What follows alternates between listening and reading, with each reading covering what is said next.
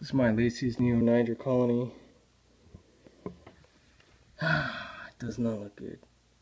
They're dead. Come on.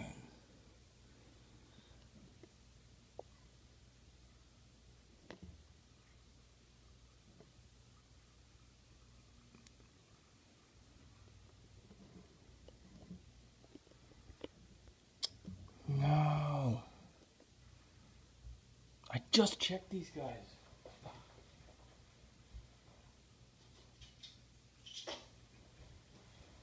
I checked all these colonies about a few weeks ago. I don't know what happened.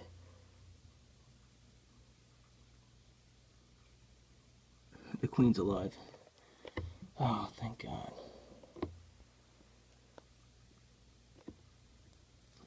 The queen's alive.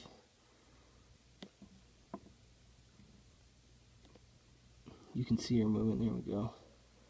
She's moving her antenna. Why did these guys all die?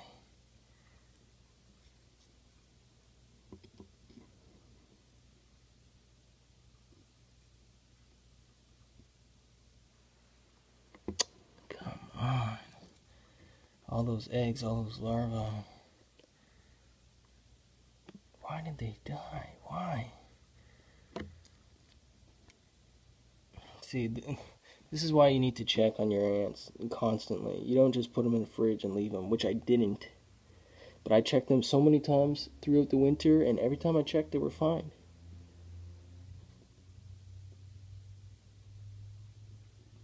And then I go 3 weeks. I'm going to check as I wrote down the date that I checked them on.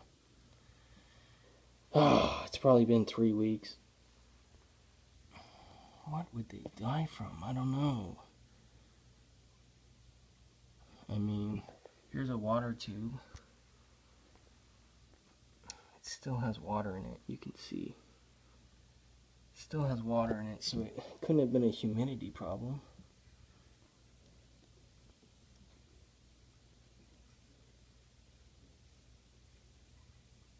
I think there's too many ants, they were too warm.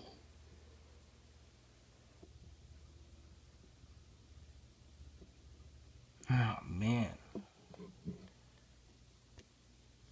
That's a disappointment. I can't count it out yet.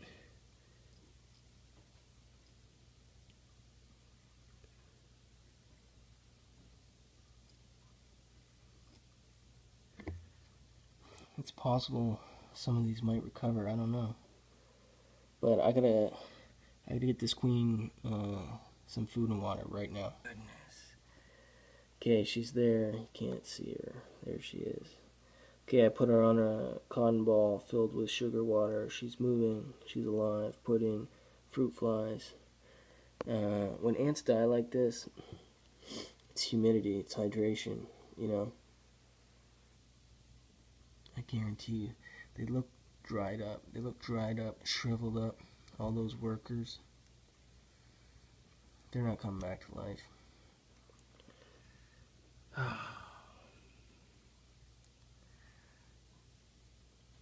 Now, actually, you know, if these eggs and larvae, come on, focus, get a good shot. If these legs and larvae survived, you know, it's gonna be all right. Lost a bunch of workers, but I'm trying to get a look. I need to look at these eggs without that glare. Just 1 second.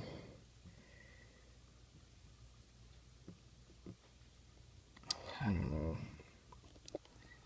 They look kind of shriveled up too, if I'm being honest. I mean, I don't know.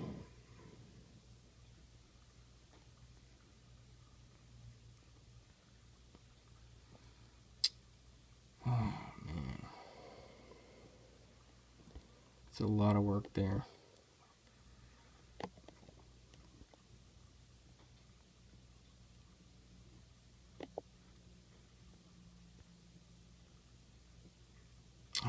if the queen can care for this much stuff on her own. No workers to help her, actually. Oh, scratch that. This is gonna be a lot of work. But anyway, these workers in here that you see here all came from that colony. These are all Lasius Neoniger workers that I've introduced to this clapper queen.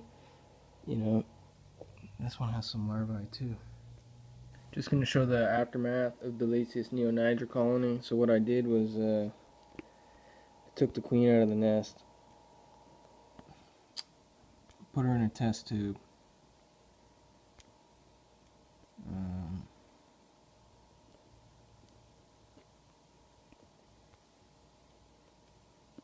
trying to focus. Come on.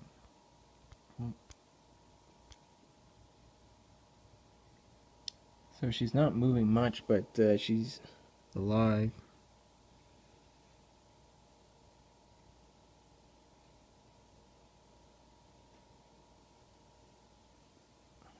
I don't know. I'm hoping she can recover. I don't know. She's not moving much, so that makes me worried. So luckily, I was able to take some of her workers, which I had in these other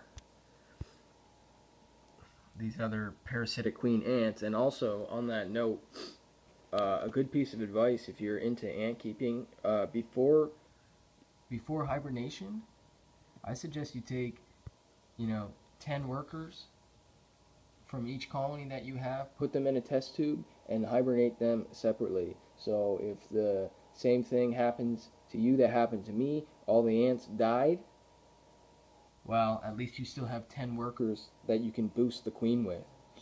So luckily here, that's what I've done.